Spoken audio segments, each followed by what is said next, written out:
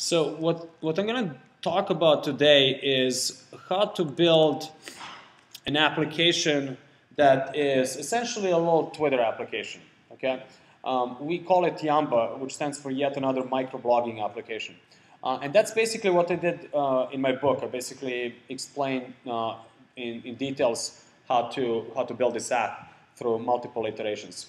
So we're gonna talk about writing this app in first, and then toward the end I'm gonna talk about how to write a similar app but for the tablet. So this is the version of that app running on Honeycomb as well. So I'll talk about the differences along the way, because Honeycomb is just, provides a couple of new things, but it's not all that different.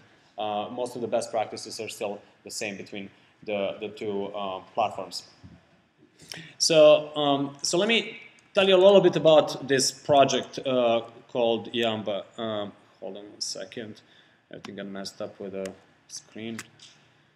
Let's see which one it is. So we're going to talk about this in the context of those applications. So I'll show you first what those applications do, so that you have an understanding of what the components are that I'm talking about. So we're going to start top down, talk about the app first, then boil it down to lines and circles, sort of the back of a napkin design, and then we can get to the actual code. But I'm not going to just jump into the code and confuse the heck out of you. So with that, let me just show you a little bit about these apps. So this is the version of Yamba, or the Twitter app for the regular phone. Basically, there are a couple of screens. There's one screen where you can see, the timeline, what your people are doing. You can kind of scroll through it. You can see the timeline. There's another screen where you can update the timeline. You can say, for example, hello from SV Code Camp. And what this does, it attempts to post it to the server. And it depends on the connection if it's going to work or not. Typically, it would give us a feedback. So in this case, failed to post. It could be any number of network issues and firewall and stuff like that, because it's running inside of the emulator. But if it does work, it normally goes to a web server. And in this case, the web server is actually not Twitter.com, but we actually use our own controlled environment, which is basically adheres to the very same API as Twitter. But because if we do stuff like this and everyone uses the same username and password, Twitter really quickly shuts us down. So that's why we wanted to kind of create our own private Twitterverse so that we can do testing. But it's exactly the same API. So these are the posts from people all over the world that are basically building Yamba as an exercise, following the book. So that's the screen number 2. And then there's one more screen in this whole thing, and that's the screen where you get to set the preferences. Pretty standard in an application. So you can update username, password, that sort of thing. So these are the 3 screens that exist in this application. Other than that, there are some services and things that happen behind the scenes, which you can't really see.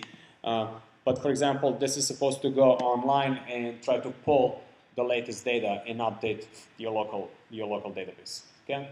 So does that kind of make sense in terms of the functionality of this super simple application? Yeah.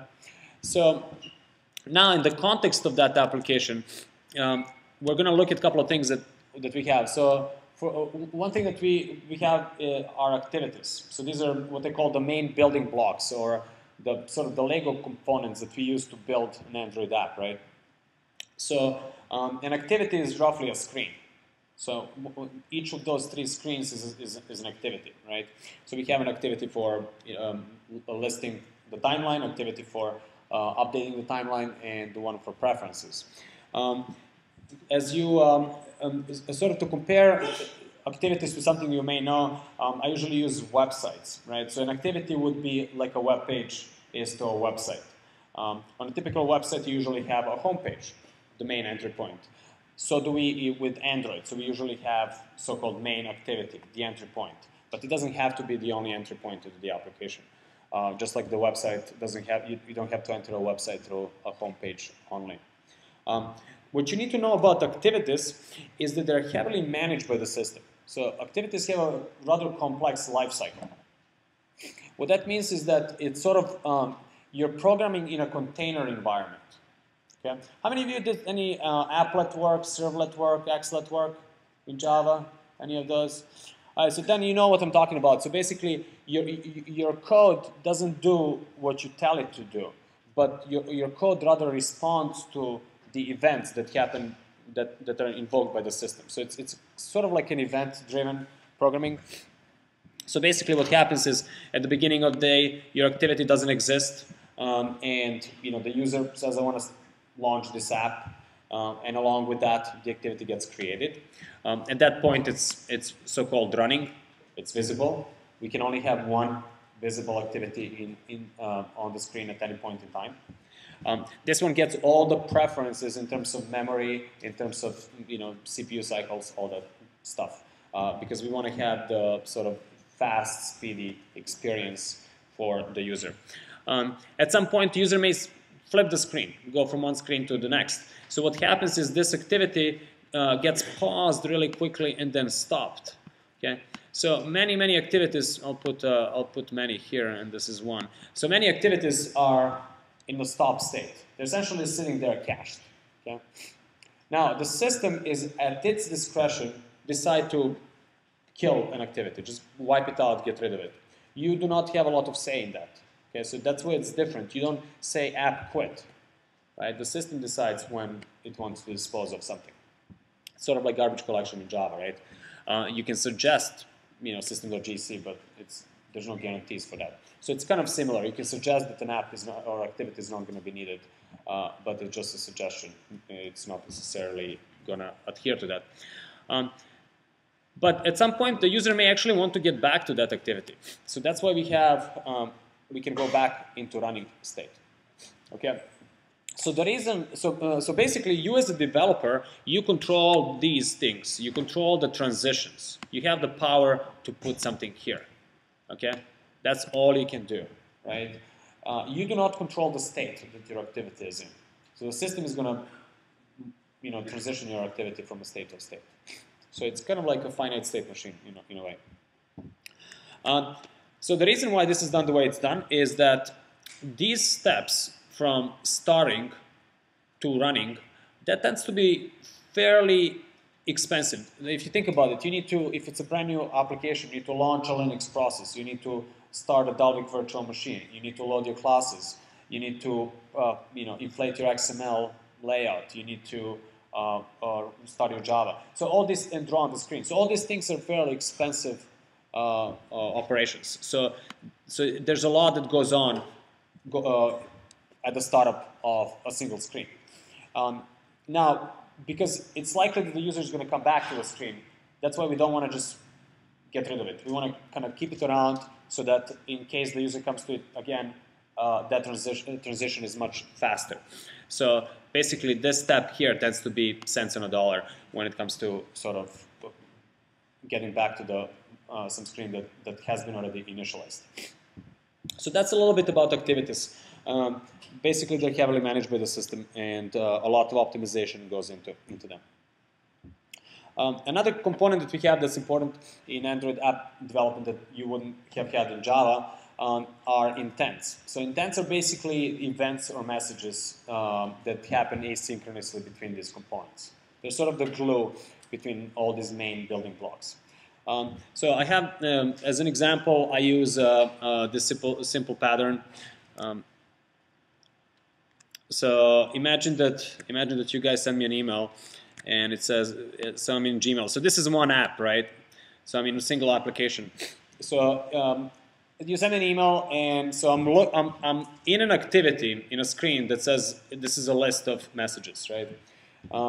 And so I'm viewing the list, and now I see that there's an email from you. So I click on that particular email, and what happens next is we fire an intent to launch another activity, another screen that's going to show that particular message.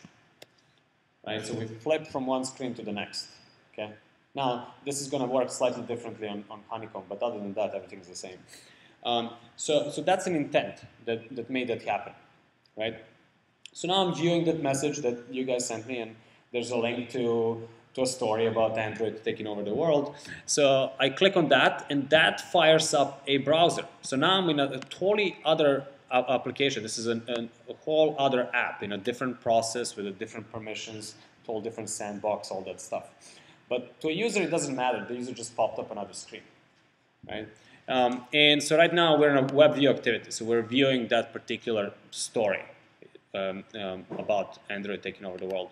So in that story, there's a link to a video. So I click on that, and now that launches a whole other app. In this case, a YouTube, for instance. And we now can see that actual video of little androids taking over the world. So essentially, the user ended up jumping between 1, 2, 3 applications, okay? But at the same time, the user went from 1 to 2nd to 3rd to 4th activity, okay? So this is called a task, right? So the user generates a task. You can go back now to come back to where you started.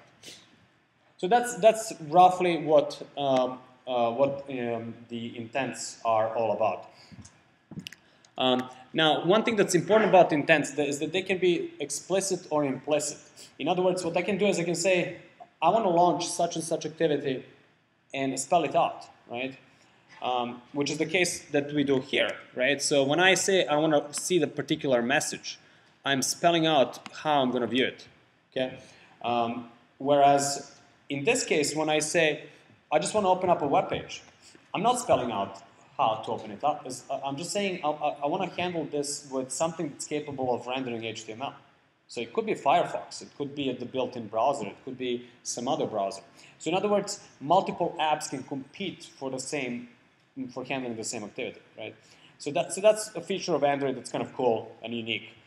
You might have heard the buzzword, all apps are created equal. That's what allows for that capability, to have apps compete. So you can basically have multiple home screens, multiple SMS clients, address books, etc. So that's a little bit about intents.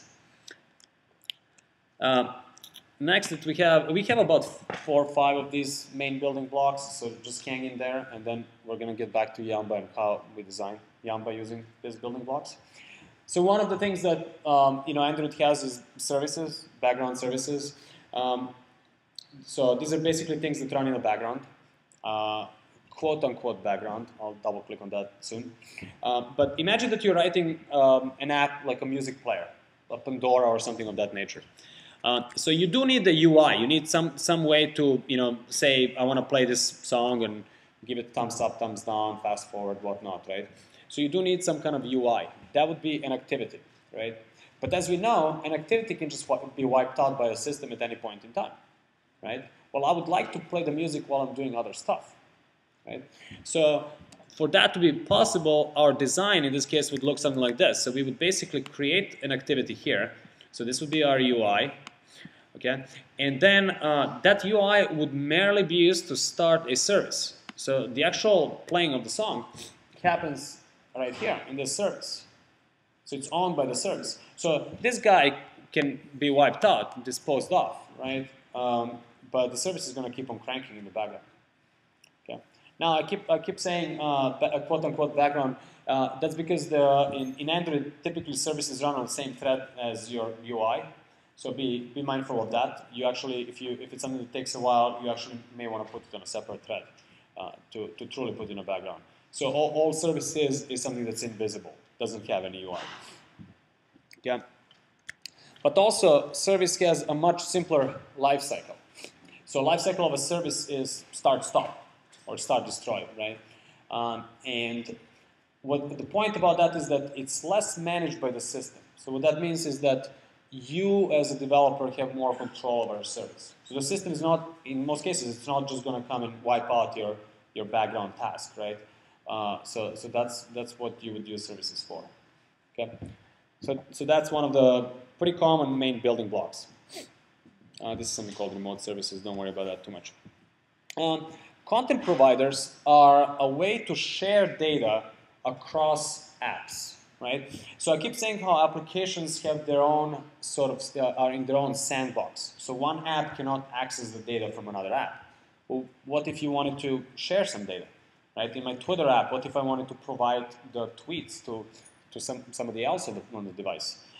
So content providers provide that. System uses them quite a bit. So system uses them, for example, for sharing media, for sharing settings, for sharing bookmarks, for sharing contacts, things of that nature. So system uses it internally quite a bit, but not externally. Developers tend to usually be users of, but not authors of content providers for the most part. So this would be an example of how all that may work. So for example, in this case, what we have is we have the address book. So this is your address book, and this is an activity. In other words, it's a UI, right? But this address book doesn't have any data. So your Contacts app doesn't have any data. There's another app altogether called Contacts Provider that has all the data, right? So that's where the data lives. So basically, we're separating the concerns. We have one app that is UI and the other one app that's data, so we're loosely coupling them. Well, what that allows for is for other apps to tap into this data, right? So I could have some other application altogether, another address book, that now taps into the same data. Or I could have multiple data providers mashed together. So think, for example, your contacts provider being mashed with your Facebook, with your Twitter, with your LinkedIn, and so forth, and providing more of a holistic view of a person, of Bob, right? So that's something that's possible, and that's what people take advantage of that quite a bit. So, for example, if you have HTC device, you probably have HTC Sense on it. Well, HTC Sense provides a much sexier version of an address book than the standard Android one, right? So this is exactly how it works. They basically rewrite a UI, create another app, but tap into the same data source. So that's what the content provider is. And finally, we have something called a broadcast receiver, and a broadcast receiver is basically a publish-subscribe mechanism. So basically, you have some piece of code, and you want to subscribe this piece of code for some event. When something happens, I want to know, right? That something could be SMS arrived, system gets booted, battery is running low, we're plugged into power, network is down, network is up, that sort of stuff, right? So when that event happens, because you're subscribed to it, you get published a notification, and that's when your code wakes up and does whatever it does. So it's a standard, pops up pattern boiled down into Android. Okay, so these are basically our main building blocks. So now, in the context of that, we're going to look at, how do you use this now to build something, and that something, in my case, is that application called Yamba. And so over the years, doing a lot of these trainings, I've had different example apps. I used to have a Sudoku game. I had the restaurant app. I had a golf app. Different apps. And I was looking for something that's sort of comprehensive, touches all the different parts of Android in a meaningful way. So that's why I kind of settled for this Twitter example, because I find it's very, in a very natural way, it showcases how to use lots of different parts of features of main building blocks of Android. So what we're going to look at is how I built it in this case through 7 iterations. And by the way, all these 7 iterations correspond to 7 chapters in a book, so it's all, every iteration is whole and complete, so it's kind of nice and easy chunks of code. And at the same time, the code is available for free, so just wanted to make sure you guys know that. It's at github.org, github.com/Maracana, and if you go into learning Android Yamba, so just go to github.com/Maracana, and I'll make sure I copy-paste that for you later on, and I'll post it to a place where you're gonna be able to find it. It's hard to do this with one hand, so okay. So I'll make sure you guys have all this information later on as well. So these are some various artifacts that we're gonna generate. Cool. So let's take a look at this. So this is the first iteration, right? And what we do in the first iteration is we're going to build a capability to post to Twitter. Right? You're going to get a single screen, type in your status update. You know, I'm at the Silicon Valley Code Camp. Bam, click update, and bam, it goes into all your friends, right? Just in terms of the notation, because there isn't really a graphical notation for Android, I kind of came up with my own. So just to kind of explain what it is, the dotted line represents our app. Okay, so this is application. More specifically, it's application context. In Android, an application is sort of like a very loose term. You can't see an application. You can see application components. You can see an activity. You can see a service, and so forth.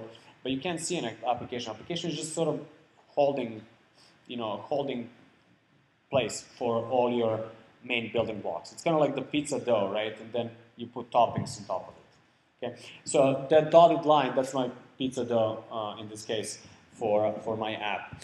So what we have here is we have a single activity. So this is that screen where you get to type in what you do, and you then click post, and this makes a web service call to the cloud. Okay, and that's equivalent to this. That's that screen. Okay, so that's our first iteration. That's the first thing that we designed. One of the design principles I wanted to, like I said, have in this is that at any point it's call and complete. So you can stop, things are working. They may not be doing much, but they're working, right? It makes sense. So that's iteration one. In the previous iteration, in the iteration one, we had our username and password hard-coded, right? So nobody ever asked you how to log in. I just hard-coded it in Java. So that doesn't make it very useful to anyone but you, right? So in the second iteration, what we do is we provide another activity, in this case a preference activity, where you get to change, or a user gets to change a username and password. So that's basically, so what's new is this activity here. And also what's new is that we now have a shared file that both of these have easy access to. So this guy is writing to it and this guy is reading from it, right? So that kind of shows how, these main building blocks, these components, they can communicate via a file. They can basically have a secure place where they can store information that's within that pizza dough, right? So nobody else can see it other than components of the application. So that's our second iteration. In the third iteration, we now introduce a service. So the service is going to periodically go and check Twitter for updates, right? So you can set some kind of interval every 5, 10, 15 minutes, go ping the cloud and see what my friends are doing, right? So basically the service is doing a pull in this case, right? It's pulling the data periodically. It's a good example of how to create a service to do that kind of stuff. At the same time, what we notice here is that the code for connecting to Twitter, you need it in two places. You need it basically in here, because this guy needs to connect to Twitter, pull data, but you also need it in here, because this guy needs to know how to post to Twitter, right? So at the same point, we now have an opportunity to do a little bit of a refactoring. So the question is, well, what do I keep, some kind of Java objects that are common between components? Where do I hang them off of? Because this main building blocks, they're sort of self-contained pieces, right? So how do you store, where do you put some Java, right? And it just happens that there's something called an application object. So that application, you actually has an application object. It's typically empty, but it's a good place to kind of hang some Java. So in this case, I make that application object own the actual Twitter connectivity, right? The Twitter class.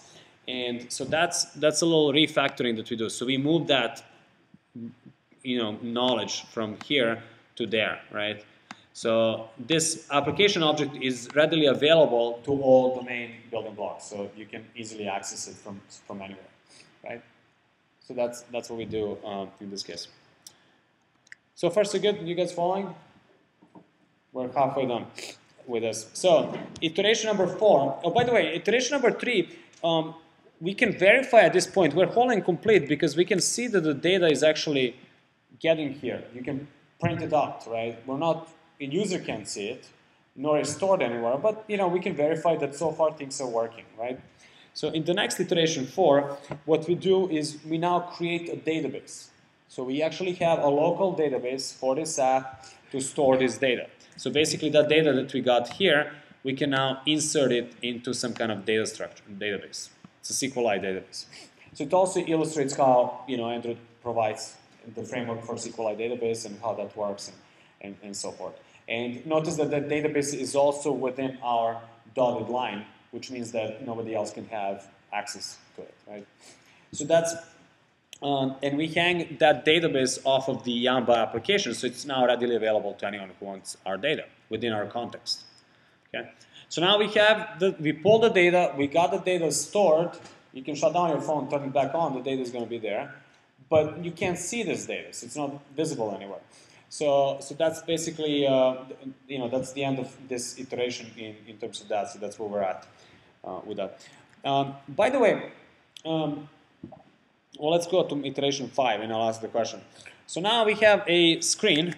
We finally built our third screen, which is probably the most important one, the timeline activity. So this is the place where you can see what your friends are doing, right? That corresponds to this screen, right? Timeline. You can see, what your friends are doing, okay? So we finally built that activity.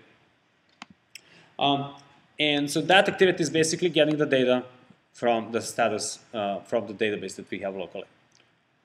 Now, one question I usually ask people is, why didn't we just go do this directly? Or let me make sure you understand that this line is not related. Why didn't we just go do this directly? We could have, right? We couldn't just query the database. But then every time I want to see what my friends are doing, I would have to deal with the network latency, right? So I would have the latest data, but it would act a little slower, right? This is what you would typically do with a web app, right? If you just did a web application, that's why web applications don't have a capability to run sort of a service and all this more complex architecture.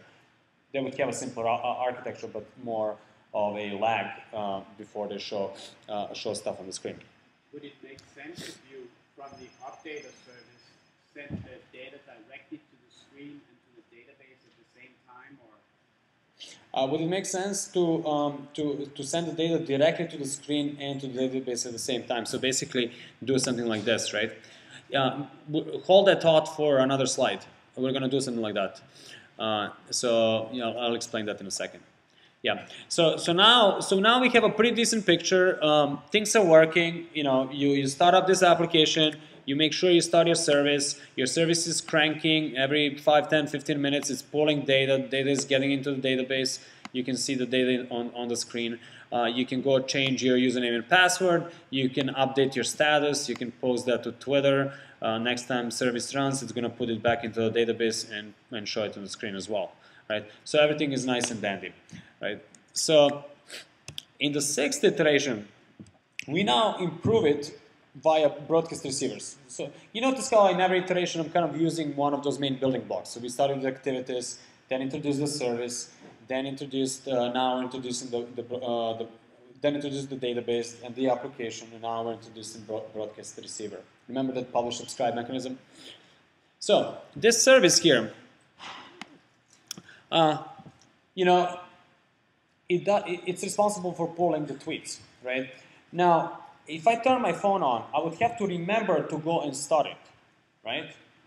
Well, that's not very useful. I mean, imagine if on your phone, you had to remember to go and fire up the updates for Twitter and for Facebook and for Gmail and for whatever you're using, right? That would be a pain. Wouldn't it be much nicer if you just started by itself? Well, you can do that via broadcast receiver. It just happens that the system has a broadcast message that says, I'm done booting, right? So what you can do is you can create a receiver that says, I want to know when you're done booting because I want to do something like start a service, right? So it's a very simple example. It's basically 2 lines of code. One line to say, hey, I want to subscribe to when the notification that you're done booting, and another line that says, okay, at that point when you're done, I want to start a service. right? So it's a couple of lines of code, so it's fairly simple. So bam, it notifies that it's finished booting, and it goes and starts the service. Okay. Similarly, my service that keeps pulling from Twitter, it doesn't know if the network is down. Like if I'm flying and I forget to turn off my phone, not that it ever happens, it's not going to be able to connect to the cloud, at least not to that cloud, right? So I create basically another a receiver here, which listens to network up, network down events and does the opposite to the service. When this network is down, stops the service, and vice versa, right? So that's a couple more lines of code, but it's very useful and preserves the battery greatly. Yeah, you had a question?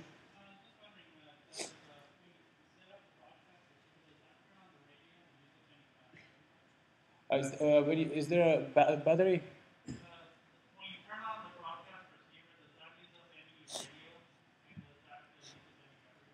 Yeah, so the question is, when you turn on the broadcast receiver, does it use any battery and so on? So no, it doesn't, because this is a dormant piece of code, right? It sits there, it's not running, there's no process or anything. It's just somewhere listed as that it needs to know, it wants to know certain things. So it just basically, it can statically register itself. It says, I want to know when the system, when an SMS arrives. And that's it. It's shut down. And when that something happens, bam, it gets activated. And then it does whatever it does. But it's usually very quick. So it's very, very efficient on a battery. Unlike a service, which is actually running. It's a process that's cranking in the background, right? So service is an actual something that's alive, right? So good question. Now, I have, back to the previous question that you had about the, so the updaters, so there's a new tweet, somebody just posted something on Twitter. So our service ran on, on its interval, 5, 10, 15 minutes, and now it knows about the tweet, right? It knows that there's a new tweet, and it does, it puts it into a database and everything's nice and dandy. However, user is currently looking at the actual list of tweets, and the user is waiting to see if there's anything new. But there's no way for this activity to know that there's a new tweet. How does it know to go and pull for the updates? Does it also have to now run its own service and do its periodic updates? That would be highly inefficient. So what we can do is we can send our own broadcast that says new tweet, right? So not only the system can send broadcast, but we can send our own broadcast as well. So it's an updater service. When it knows that there's something new, fires up a broadcast intent, and the service, the activity in this case, has a receiver sort of built in that says, I want to know that there's a new tweet. Now, so this is kind of different than previous scenarios because this intent comes from the service itself, okay? And it's also different because this receiver is not statically registered, but it's dynamically registered. Meaning this receiver doesn't need to be worrying about there's a new tweet unless the user is actually sitting on the screen and looking at that very screen. Because why update a screen unless it's not visible, right? So that's kind of like a different sort of way to use a receiver. So we explore both ways in this example. So far so good on this? Yeah. Okay, and the final iteration is I got everything working, everything's happy. Now I want to create a widget, as in one of those widgets you put on a home screen, right? And I want to show the latest tweet. So what I do is I create that widget. Now the problem with that widget is that it actually doesn't live in our process. Widgets are remote views or guests in another process, another application, namely home application or launcher, right? So although you write them, they don't run within your own sandbox. They run inside of somebody else's process, namely a home screen. So what that means is that if something that runs in a different app wants to access my tweets that run in my app, I need to pierce the security call and I need to make them available. So that's where content providers elegantly solve that problem, right? So we now expose the data via content provider So your content provider is a simple insert, update, delete, and query, right? So in this case, I would just implement a query so that your home screen widget can query for the latest tweets, and that solves the problem. So that illustrates that. So basically, in this 7 iterations, we basically showed all those main building blocks that Android kind of uses in an elegant sort of way. So far so good on this. Now, like I said, that looks like that when it's running. I can show you that in code as well, if you guys care about that. Just to kind of give you an idea what things look like. Obviously, we're not going to learn all the APIs in a couple of hours, in less than an hour. But let me just kind of give you a flavor. So this is a very simple version. Well, let me do this. So it seems like a lot of you are Java developers. And so how many of you programmed in Swing or AWT? Okay. So the rest are probably web development or something like that. Okay. All right. So in Java we have a Swing or AWT. That's basically how you build UI in standard Java. The biggest difference between Android's Java and standard Java is the UI. So everything that we had with respect to AWT and Swing, we don't have anymore. So basically, the way we do UI in Android is that we use Android tools for Eclipse to whip together a XML description of what the screen is going to look like first. So this is my screen in XML, right? You can see that it's got there's a big text box and there's a piece of text, and I can make it smaller or make it wider, and I can make this button blow up and take all the space or not. I can drag 4 stars here. You can do things like that. It's kind of like a WYSIWYG drag and drop type of interface. At the end of the day, what happens behind the scenes is you just generated some kind of XML. Okay, so that's it. That's XML, right? It's similar to HTML in terms of complexity. So what you do next is in your Java, you inflate that XML into the Java memory space, and that's kind of where it's different than Swing or AWT. So in the status activity, what we do is we now have this line here, set content view. And this R layout main, it basically points to resource layout, R layout status, right? So it's basically a pointer to that file there, which is that file that just showed you, that XML file, right?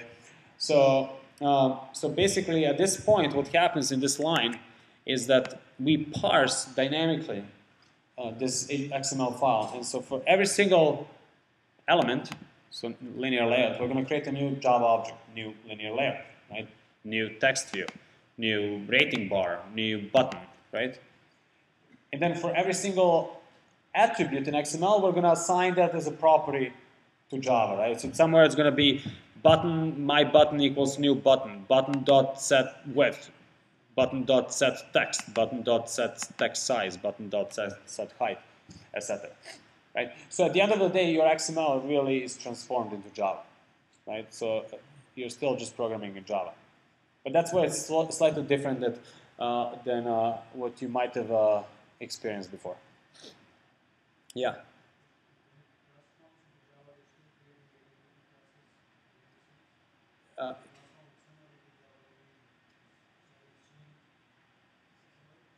Yeah, it's going to, yeah, all these classes exist. So there is a class, there's a Java class somewhere in the framework called linear layout button, etc.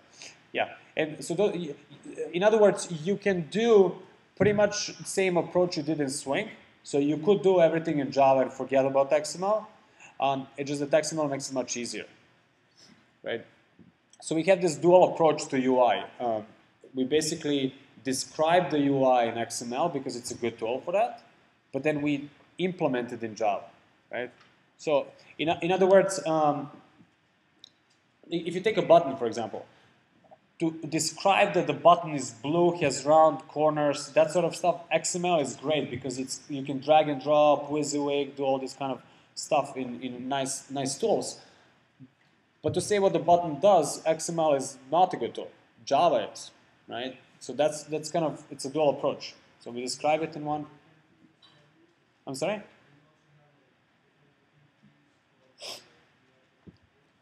Do you have different look and feels as in Swing, like Motif and stuff? Not really, but another thing that we do have is we have ability to apply a style or a theme to a UI. And styles or themes are equivalent to CSS. Think of them as CSS. So for example, if I just wanted to flip this from being white on black to being black on white, I would just pick a theme.light and bam. Now I just flipped what the look of the entire thing is, right? Just by swapping quote-unquote CSS style sheet. It's really a style property, yeah. So the access file is declared because inflation code, and then we have our code too. Yeah. So kind of the lead ties between the two. Yeah. There's like conflicts, so one way, IDs, so the other way, that kind of thing.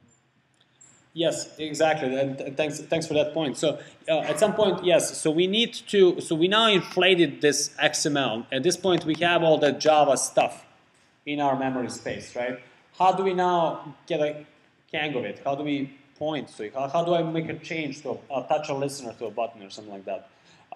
And to do that, you have this thing called find view by ID, right? So that's kind of how you locate a specific element that you inflated from Java, and then you get the variable. So there's my, at this point I have my edit text, I have my, button and so on and so on. So my button, I can attach a listener to it and so on. So for those of you who are familiar with DOM, right, it's kind of like in JavaScript you have a find element by ID, right? So it's the same idea, right? So that's ultra fast. That doesn't take a long time to locate something that's already in memory. This tends to be an expensive call, although it's an innocent looking call, but it does a lot of sort of processing, parsing XML and creating a whole bunch of Java objects. So that's why you want to kind of be mindful when you create your XML, because you don't want to nest, or overly nest, like layout within a layout within a layout to create a certain appearance. Because all those layouts are going to become objects, and object creation is something that is always expensive in Java, which means slower running app, right? So be mindful of that. So there's some other layouts that help you with that. So far, so good? Yeah.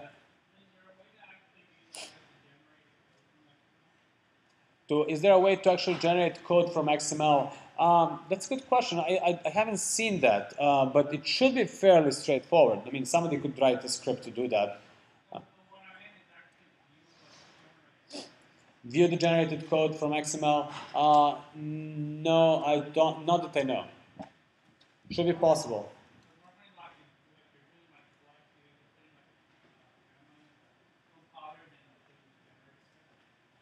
If you decompile the Java code, you could see the generated code. Yes, yeah, you could do that. However, you're not going to see anything different because this happens at runtime. So find view by ID actually.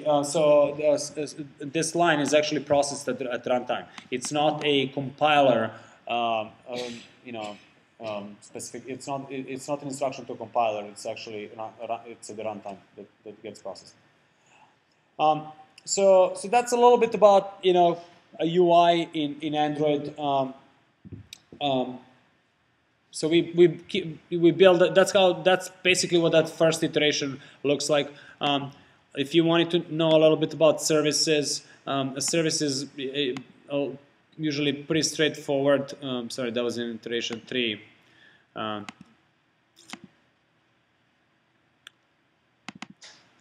So a service is pretty straightforward. It basically, you override certain methods. So what you're going to notice in Android, you don't start from scratch. You don't start an empty class. You usually subclass something that comes from the system. So like if you want to create a service, first you subclass the system service and so forth. Yeah, that was a question.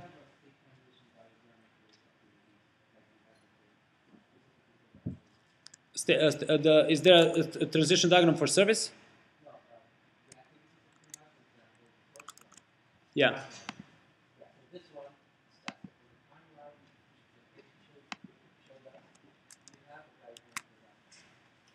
Diagram for the sorry, for which one? But all the activities have the same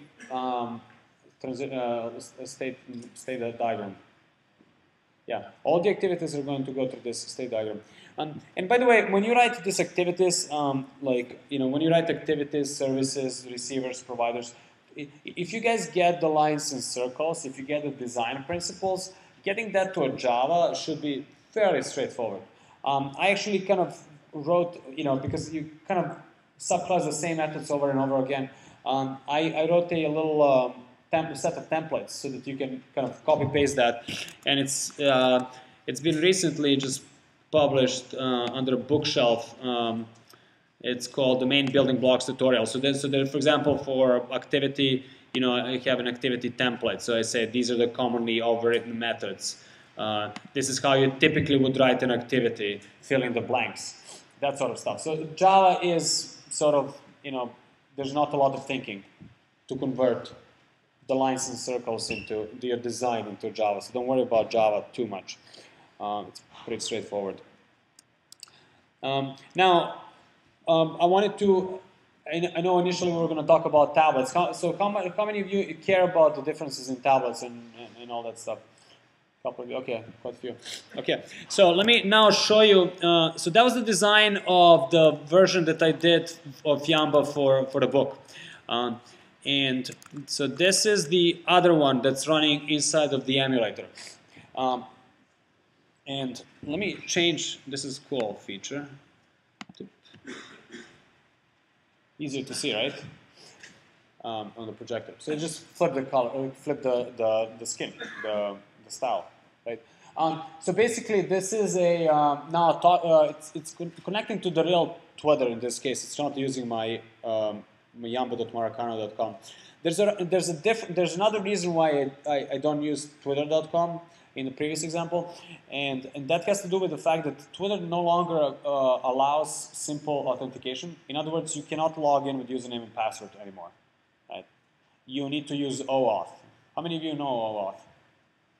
Okay, so just because it's not commonly, it's a whole other tangent about how OAuth works and so forth. So that's why I didn't bother implementing that in the previous example. But this example does use OAuth, and that's why it's actually talking to the real Twitter. So what I'm doing here is, first of all, I have one of the key features, new features of for tablets is that you have fragments, right? So this is my activity. In this case, in this application, I have a single activity. Just one activity, that's it. All the other components that used to be activities are now fragments. And I just flip-flop them inside of the screen. And I'm not sure my UI is the best designed UI, but yeah, I use this area to flip-flop, the fragments, right? So for example, if you want to update something, and obviously something's not doing very well. If you want to change preferences, for example, it crashes. So let's see.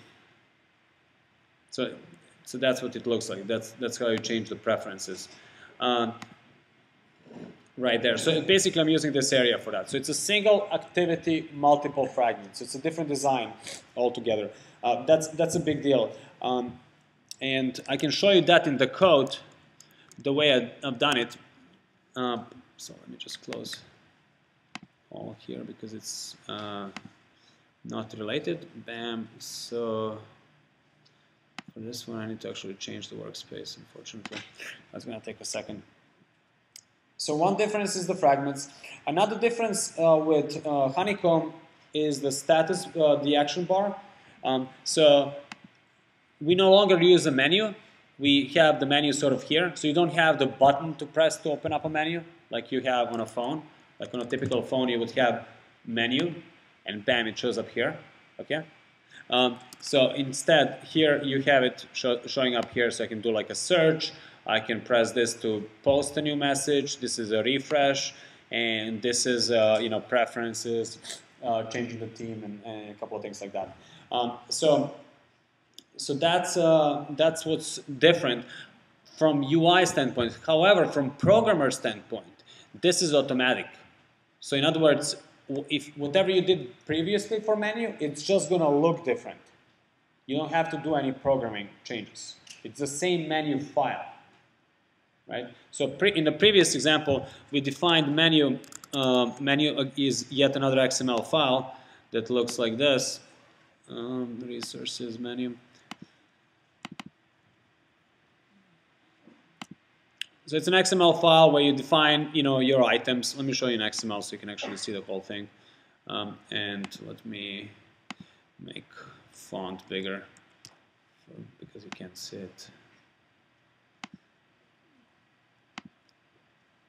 So let's say 18. That should be fine. No, that didn't work.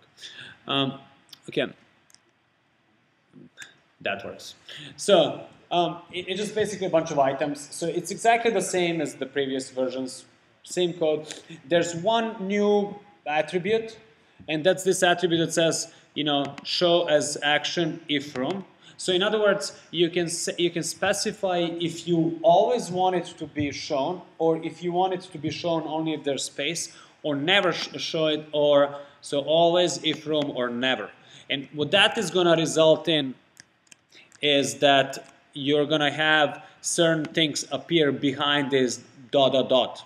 right? So you have to kind of expand and see it. So that's the only new thing when it comes to the menu.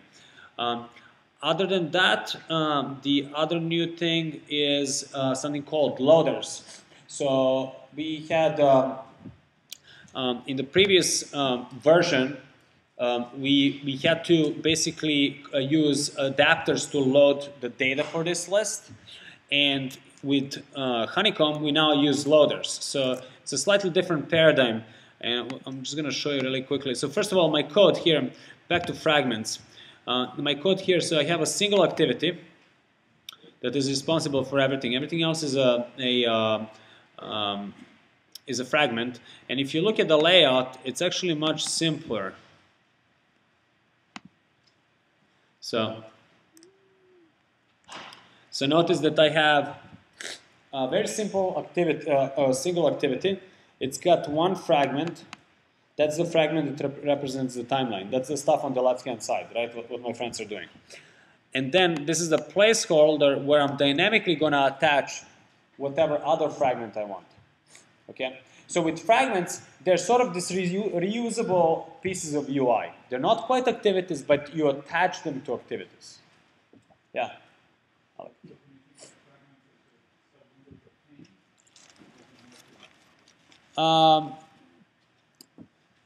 So can you think of them as a pane, like is that what you asked? So you can think of them as a pane, but they also have they do have a little bit of a life cycle as well assigned to them.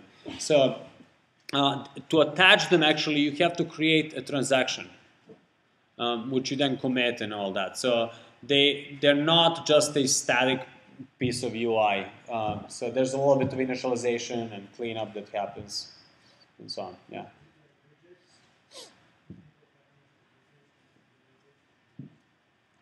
Can you think of fragments as widgets?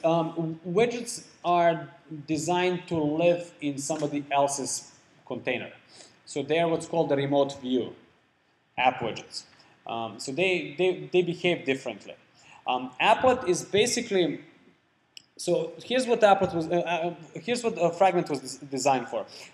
Take email, for example, Gmail, right? On a standard phone, I have a list of messages, and then I click, and then I flip to the other message where I can actually see what's going on with that particular message. Now, with tablets, we have a more real estate. We have a bigger screen. So we can now support multi-pane sort of email, right? I can both see what the list of messages and read a particular message. So that's what they were designed for. So they're basically reusable components that live inside of an activity. So you can redesign them. You can also support multiple devices. So for example, if my app is now deployed on a phone and I have a small screen, I can go to a model where things are on top of each other, right? With the same UI, so it becomes a reusable UI. So in this case, this fragment is declared here statically, right? It's just hard-coded. Whereas in this case, this is going to be a placeholder where I'm dynamically going to attach one of those. And it took a little while to figure out how to do this, but basically, if you click on Compose, or if you click on Preferences, or if you click on one of these, I have a single method that says, go ahead and show a fragment, right? And you specify the path to the fragment or the package. So that's going to point, in this case, for example, if I want to see preferences, that's going to point to my preference guy right here. Okay. So now, what does show fragment do? So show fragment does this. It basically gets the fragment manager, begins the transaction. The flip side of that is you committed that transaction. Right? So you need to stop a transaction, and then you want to basically pop it from a backstack if it's already there. And you can design this differently, but I didn't want my back button to flip inside of that area, so that's why I pop everything off of the stack. Right? Otherwise, if you click on the back button, it would be just going back within that one little area, because you can also have the stack for your fragments. So you open fragments, and you go back. It's just going to roll back those fragments. So it just depends on what kind of behavior you want for your back button. Yeah. So basically, I check if the fragment. I try to find it. So find fragment by tag. You can find it by tag or ID. The tag in this case is the actual package name. So I find that easier. And then if fragment is found, if it's not found, then we're going to instantiate it and add it to the backstack. Okay. Otherwise, if it's found, we're just gonna set that as the fragment, and we're gonna commit a transaction that actually shows it. Okay. So that's just a little bit of a code behind that. Does that make sense? Yeah.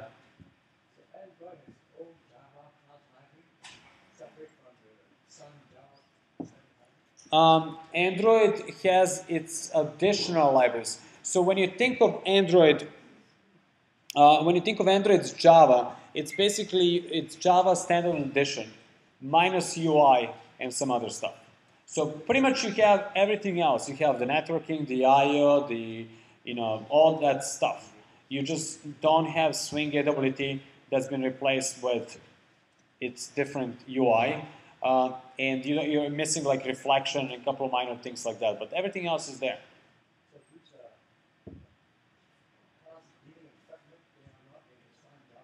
No, they're not. This is fragments are not part of a Sun. This is additional. This is a package called Android Dot. So that's the standard Android framework. Yeah, I think this was first.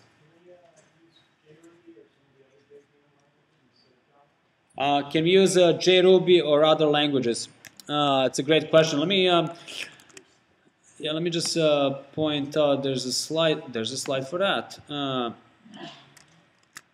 So this is how standard Java it works, right? You write Java code, you compile it, you run it on JVM. In Android, we write the very same Java code, we compile it with the very same Java C compiler, but then we recompile it with Dalvik executable. We get the Dalvik bytecode, and then we run it on top of Dalvik virtual machine. Okay, so these steps are new, right? What that basically means is that anything that compiles down to Java bytecode is fair game. So if you have some libraries you wanna, for example, my JTwitter library, I just found some random Java Twitter library, dropped it in, and bam, it gets recompiled into Dalvik and works. You're agnostic to the fact that this is Dalvik. Anything will work. In terms of other virtual machines, to answer your question, so anything that can compile down to JVM code, Java byte code, it will work. So we're seeing a lot of traction with Scala. That's an interesting one. Jython and JRuby are also interesting. So people are doing more and more that kind of work. Yeah. Go ahead. Yeah, there's also something called Rubato, R-U-B-O-T-O. It's JRuby based. I forgot the person who wrote it. It was in a couple of months ago. His name's John something or other. He's a committer on the JRuby team. So apparently this works quite well. So that's another option. And we actually, so we run San Francisco Android user group and Java user group and a couple other user groups. So most recently we had the talk from one of the core contributors. That's what you're referring to, right? So so check it out, Maracana.com. It's got a whole talk on what Rubato does. Yeah.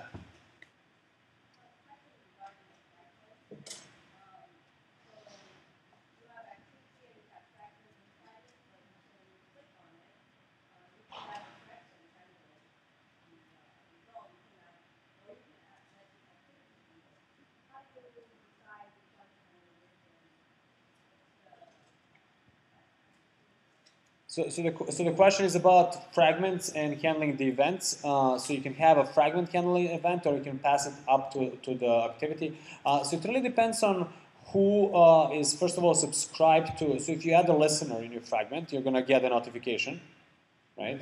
You're going to get a callback. And then you have a chance to handle it. So there's usually in the API, depending on what kind of event it is, but usually return true if you consumed it, false otherwise. So if you return false, then the normal processing is going to continue, which means it's going to go up the stack to activity to be handled and so on.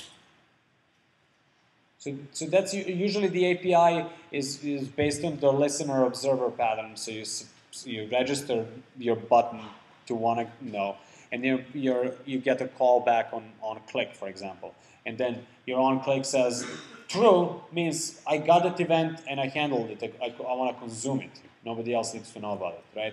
Or it says false, meaning it got the event, it didn't care about it, it just let the normal execution happen, which would mean that now it goes up to the parent, in this case, activity. So, make sense?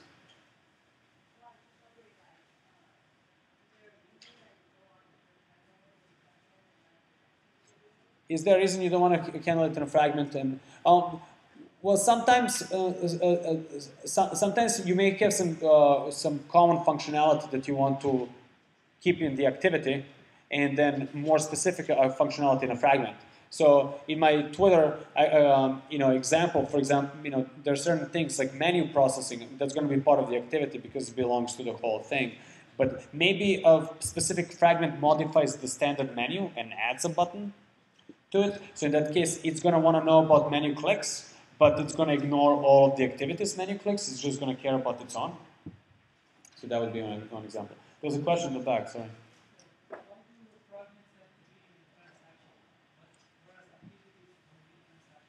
Why do fragments need to be in a transactions where activities don't need to be in a transaction? Activities are actually in a transaction. It's just the transaction is managed by Activity Manager. So at the system level, they are inside of a transaction. Somebody else, the god of Android, manages their life cycle. With fragments, we are sort of those gods, right? So you get to dynamically attach and deattach the activities. But I'm not 100% sure, so that's sort of why there's a need for a transaction. I'm not 100% sure why it's somewhat complex in my mind, the way they designed it. So I'm not 100% sure about that. Yeah. So there's a question there.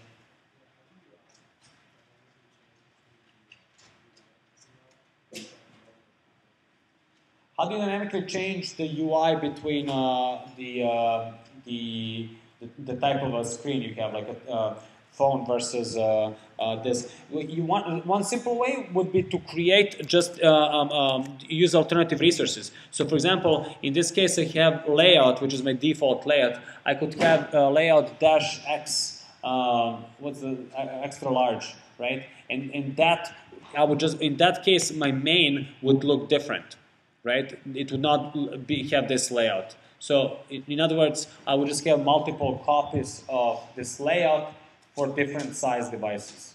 So you can do that using just a standard alternative resources. Yeah.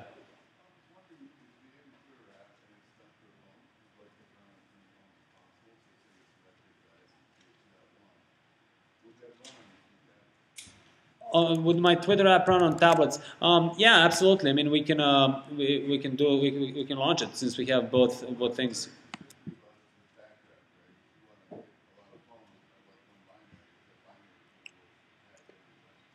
Is the binary going to work? So if you have you want to have one binary, you should have one binary. That is the best practice. That's back to the question. You know, you should have one binary that just accounts for the differences in screen. And it's the only difference would be that main XML file in my case. Yeah, you could say my minimum SDK is 1.6, but I'm shooting for 3x. Yeah, you can do that.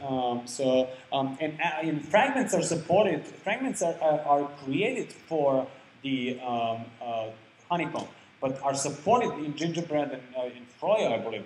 There's a backwards support, so you can have fragments today on a lot of devices. Yeah. Back.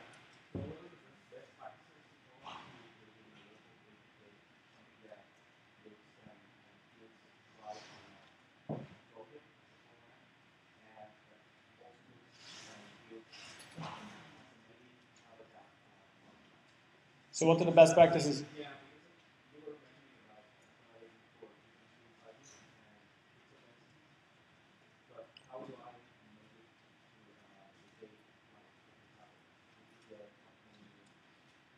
So how would you make it the same? Look the same on say you have the same binary. Basically, it's back to the same. So the same binary with the native look and feel. Again, you can just do that via providing multiple XML files. So you can, you know how in Android it's going to match for the best fit. So you can specify your constraints on the XML files. So that's how you would do it. Like, for example, if I wanted to, you know, just really quickly, if I wanted to create a new resource, a new layout, right? Like, for example, I have a layout, I don't know, timeline here. If I go File, New, Android XML,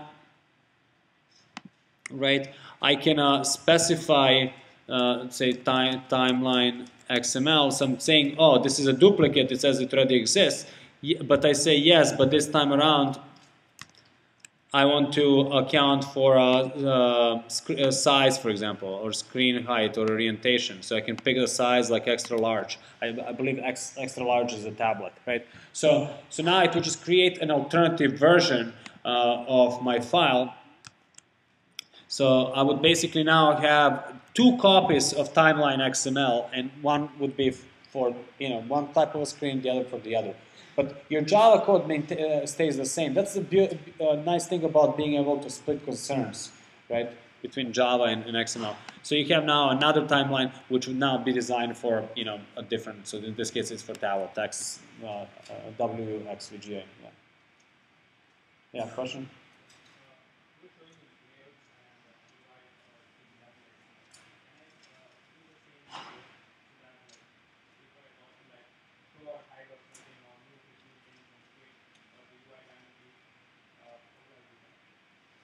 If you want to move things dynamically inside of a UI, like so what kind of thing? Yeah, absolutely. So yeah. So you guys, so that stuff that we've done with Java inflating the XML. So for example, timeline activity, right? So we had this to inflate from XML, right? This parsed all this and got us Java. You don't have to do that. You can still do button, my button equals, you know, new button, button.set text, right? Just like you did in Java. So you can do everything dynamically 100%, yes. Back to Java, yeah. You have a question there? No? Any other questions? Yeah. Do you need a separate XML for your orientation? It really depends on what your app is. So certain applications are going to look good regardless, right?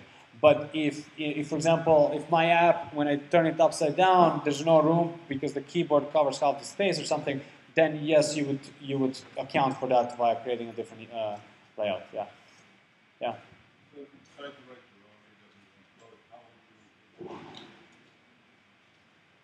it? If you decide to write your own, AWT code, then how would you load it? if you had your own AWT code, how would you load it? You can't. AWT libraries don't exist. The principles are the same. So you still, just like in AWT, you had a container and component model. In Android, we just call it layout and view model, but it's still a composite pattern, right? So the principles are the same, and you could do the same things just with a different API that you did in AWT. You couldn't take over the legacy AWT. That wouldn't work. But this provides even more because of the XML inflating. So the default set content view some blocks is compatible. Yeah. By the way, before you guys totally leave, I just wanted to point out that this is where the slides and video are going to be later on. So that's the shortener, just this thing here. So if anybody cares about this, all these artifacts that I've been talking about, I'm going to make sure I post it. It's right now just a placeholder. And supposedly put down a QR code. Apologies. But we still have 15 minutes, right? You're at 75 minutes. Oh, we are. Okay. So.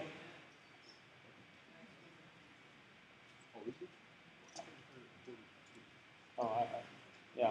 We started at 1:45, so that runs till 3. Well, I'll just keep on talking until people leave, right? Right. I had questions, so.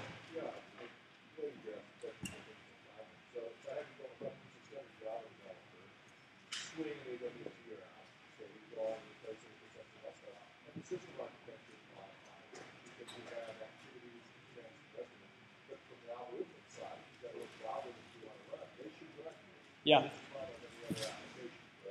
Exactly. If you're as a Java developer, the biggest difference is the UI and the main building blocks. Basically, that's what my talk was about today. Like, as a Java developer, you need to understand the main building blocks. So activity services, providers, receivers, those lines and circles that we drew, right?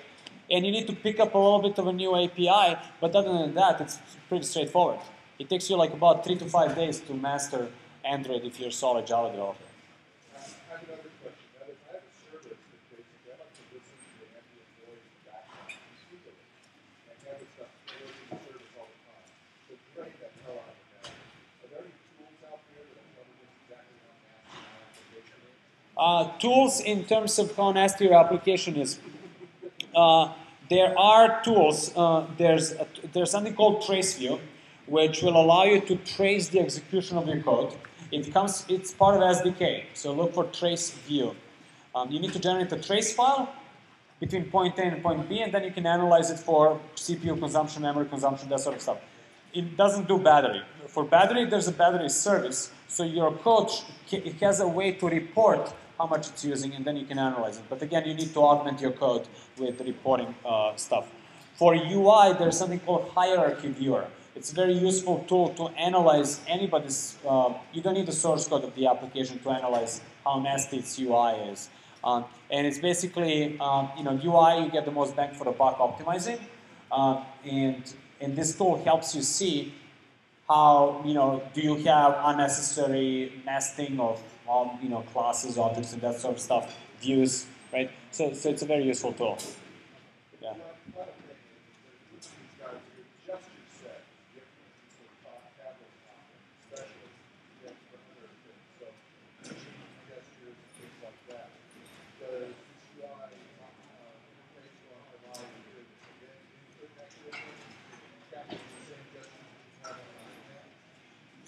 Gestures, I'm not that sure. I don't know much about that. I'm kind of like agnostic to that. It just kind of works, yeah. All right, thank you guys. Appreciate it.